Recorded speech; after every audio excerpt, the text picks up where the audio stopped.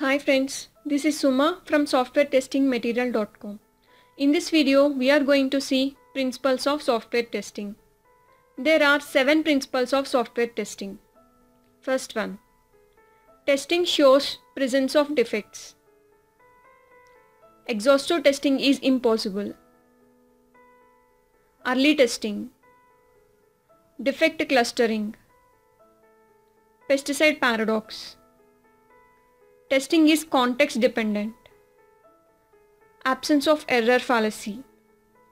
Let's see each principle in detail.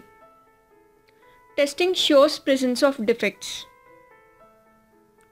The goal of testing is to make the software fail. Sufficient testing reduces the presence of defects.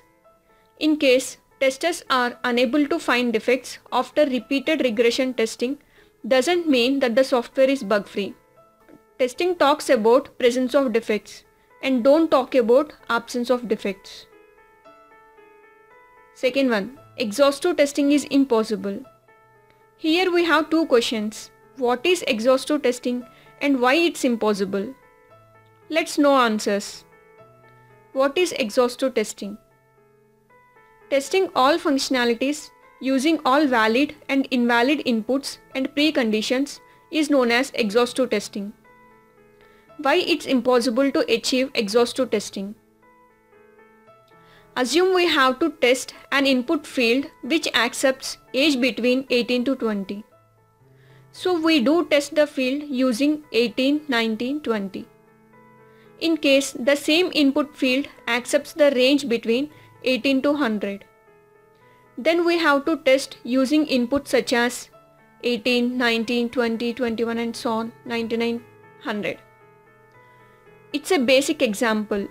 You may think that you could achieve it using automation tool. Imagine the same field accepts some billion values. It's impossible to test all possible values due to release time constraints. If we keep on testing all possible test conditions, then the software execution time and cost will raise. So instead of doing exhaustive testing, we will take risk and priorities into consideration while doing testing and estimating testing efforts. Early testing.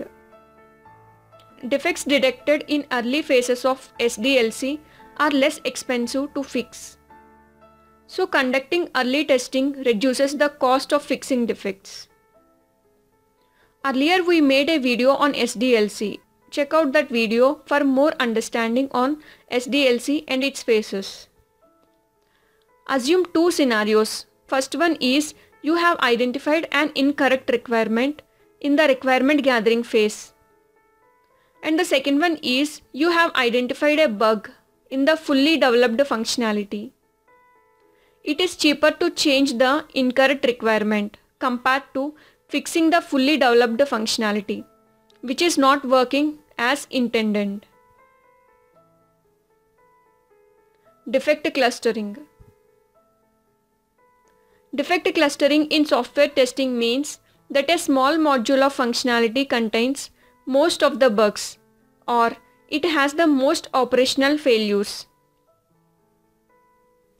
As per the Pareto principle, 80% of issues comes from 20% of modules and remaining 20% of issues from remaining 80% of modules. So we do emphasis testing on 20% of modules where we face 80% of bugs. Pesticide Paradox. Pesticide paradox in software testing is the process of repeating the same test cases again and again. Eventually, the same test cases will no longer find new bugs. So to overcome the pesticide paradox, it is necessary to review the test cases regularly and add or update them to find more defects. Testing is context dependent. Testing approach depends on context of the software we develop. We do test the software differently in different contexts. For example, online banking application requires a different approach of testing compared to e-commerce site. Absence of error, fallacy. 99% of bug-free software may still be unusable if wrong requirements were incorporated into the software and the software is not addressing the business needs. The software which we built not only be a 99% bug-free software, but also it must fulfill the business needs. Otherwise, it will become an unusable software. This is all about principles of software testing. Thanks friends. If you have any queries, please comment below. If you did enjoy this video, be sure to like the video. Please subscribe for more videos. Thank you. Have a good day.